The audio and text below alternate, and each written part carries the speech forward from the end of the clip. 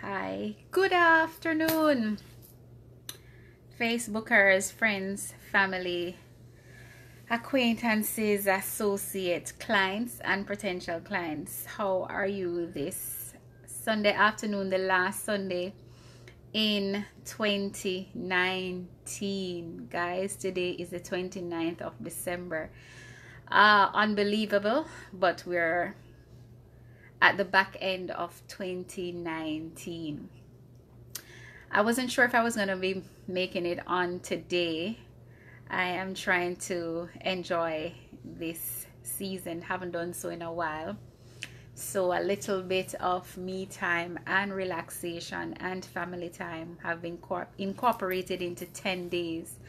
And we need that sometimes to just step back from what it is, the busyness and the hustle and the bustle and the day-to-day activity, the rat race as some of us call it, and just to embrace what it is, you know, that we enjoyed before. Family, just having fun, just relaxing, you know, talking.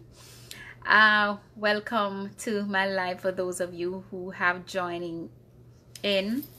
This is your girl Shernette, your financial advisor. Of course, for 2020, I am not an advocate for New Year's resolution, but for goal setting, of course.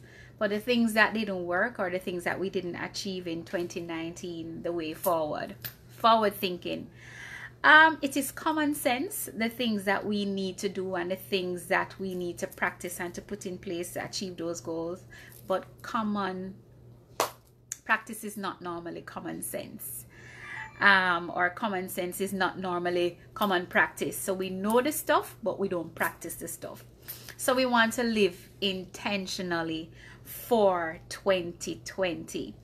And I have a list that I jot down a few things here for you. As I said, I was thinking about it all morning. What should I say to my list, my viewers, my audience today on the last Sunday of 2019, you know? And it is, well, I want to wish all of you, first of all, a happy holidays. And again, thank you for joining in. Happy holidays to you and your families.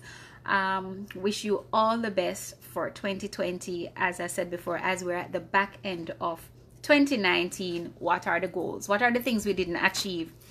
And I just put a little list here together. Finish the year in a good place, guys.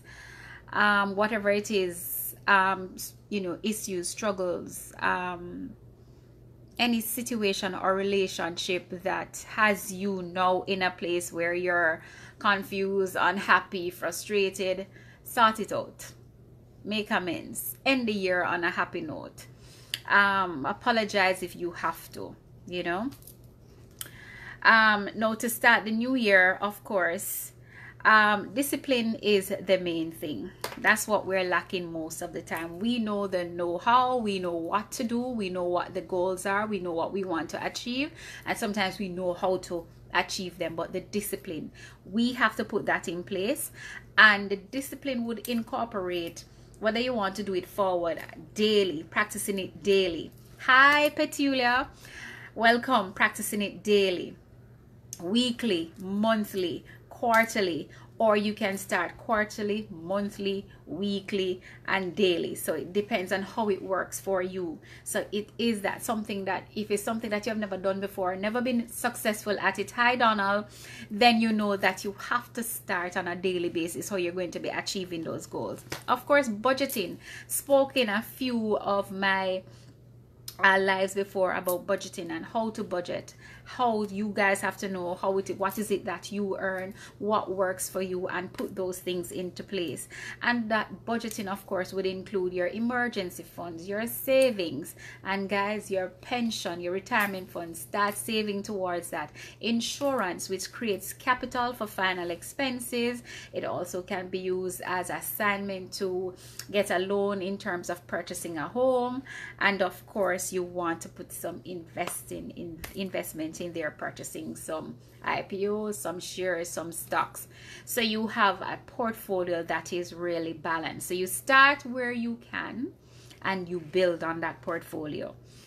Of course, be realistic and intentional about the goals, the dreams, and the achievements, or what is it that you want to achieve in 2020. Be intentional, guys, because of course we can visualize, we can imagine, we can fantasize, but be intentional about it. Set the goals. And if it is that you need help where insurance is concerned, investing is concerned, pension is concerned, savings is a concern, you can follow me on IG, iConcerns, INCONSHERNZ, or right here on Facebook. You can message me your details. I can do a proposal for you, and we can start where you can afford, guys. Of course, I hope to see you all in 2020, living intentionally and fulfilling those purposes. Blessing of a flow like a river for 2020, and we want to live intentionally.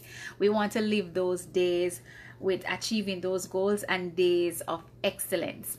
I want to thank you all who have taken up the time on your busy Sunday afternoon, because it's dinner time, as I said before, to follow me on my live and to support my live always.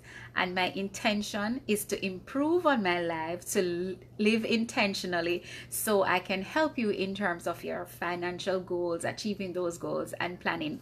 Guys, watching the live is one thing, but we need to put the things into practice that is being mentioned on the live. So call me now. I'll leave my Instagram information and my email address, and you can inbox me where we can exchange numbers and we can set those appointments to achieve those goals for 2020. So you can set the dates for 2019 so we can get the ball rolling early start for 2020. I want to thank all of you, and again, happy holidays, all the best for 2020 when it comes, and see you on the other side. May the Lord bless you all today. I'm going to get a little nap. So thank you again, guys. Thank you, Petulia. Thank you, Donald. Thank you, Andrew. Hey, what's up? We're part of the world, you then, oh boss. And of course, for those of you who will be watching the replay, hashtag replay when you've watched the replay. And thanks again for your amazing support for 2019. See you in 2020 when we will be living intentionally. Bye. Love you guys.